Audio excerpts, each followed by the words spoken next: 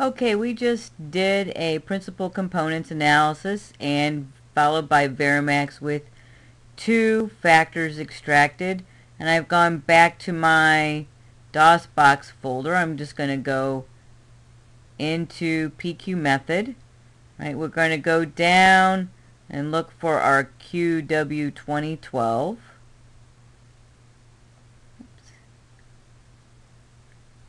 And I'm looking for a very specific file. It would be the last file probably saved. Not the statement file, might be this file.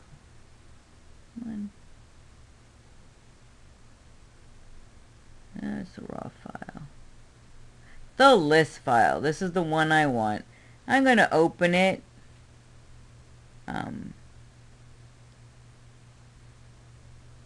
With Notepad. Here it is. I'm going to do a couple things right away. I'm going to make my page set up as a landscape. Make it much nicer later when I go to print it out. And if I look in here, I can see there's a lot of information. Here is my ones in the diagonal. They're 100s. But they're the ones. They just have it as a percentage. Right? They're all, it's actually the correlation matrix.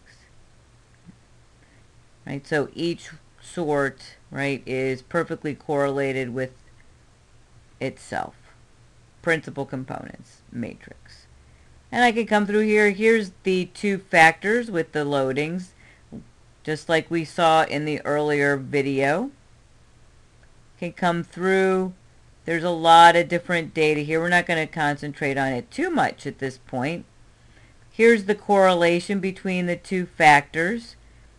Typically Varimax with PCA, it minimizes the error, maximizes the loading.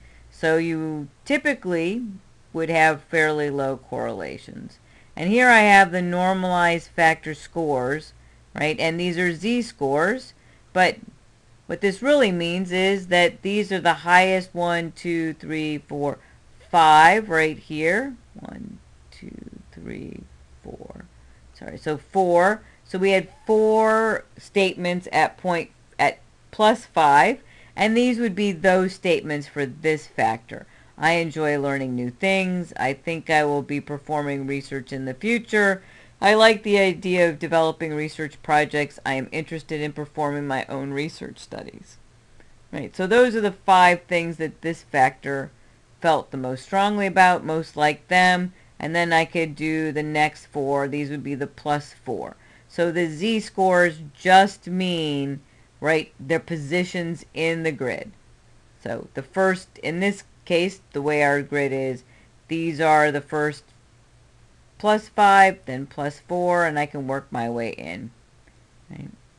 And then here are the 1, 2, 3, 4 items, right, that have to do with most unlike my view. I feel uncomfortable learning to use new software. I prefer performing qualitative research studies, And here's factor 2. I feel comfortable figuring things out on my own. I enjoy learning new things, right? Just tells us a bit about how these worked out.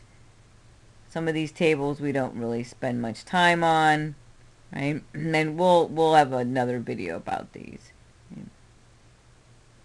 And then distinguishing statements, it tells you how factor 1 is different from factor 2. And these are usually pretty important while we're doing the analyses. So we could look at these, and here's the consensus, but because there's 2, they're not necessarily consensus. We'll have problems a little bit. It's just software things. So, but here we can see how this turned out. I will save it as a different name. Okay. And I can go and play around a little bit more. Right, so this is PCA Varimax with 2 factors. And then I'll save that so that if I go in and play around a little bit, I won't write over this file. And that's pretty much